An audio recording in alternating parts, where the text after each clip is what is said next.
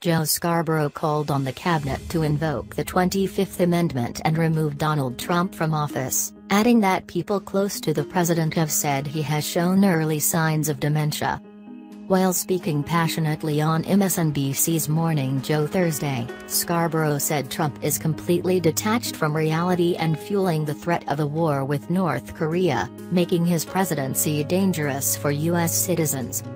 If this is not what the 25th Amendment was drafted for, I would like the cabinet members serving America, not the president, serving America. You serve America and you know it, Scarborough said.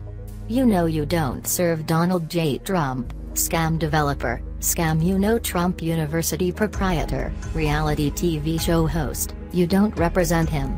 You represent 320 million people whose lives are literally in your hands, and we are facing a showdown with a nuclear power and have you somebody inside the White House, somebody that the New York Daily News says is mentally unfit.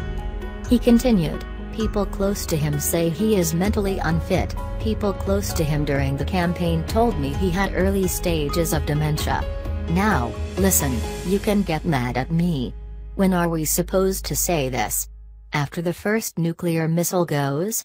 Is that when it's proper to bring this up in polite society? Tell me. The former Florida congressman, 54, pointed to a series of tweets the president recently posted, including his feud with British Prime Minister Theresa May over Trump's retweeting of unverified anti-Muslim videos.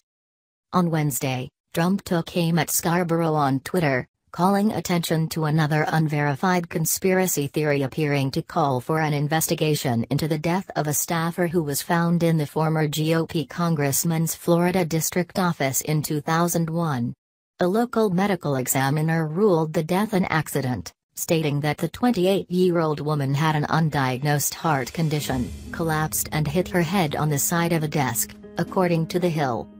Co-host and fiancée Mika Brzezinski read a statement that she wrote in response.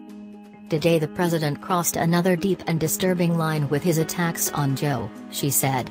The chief law enforcement officer of the United States of America advanced a false conspiracy theory to intimidate the press and cause a chilling effect on the First Amendment. Brzezinski added, Joe and I are not intimidated. And his bizarre behavior contravenes both the Constitution and basic moral judgment. Thank you for watching and listening. Please subscribe our channel for more news and updates.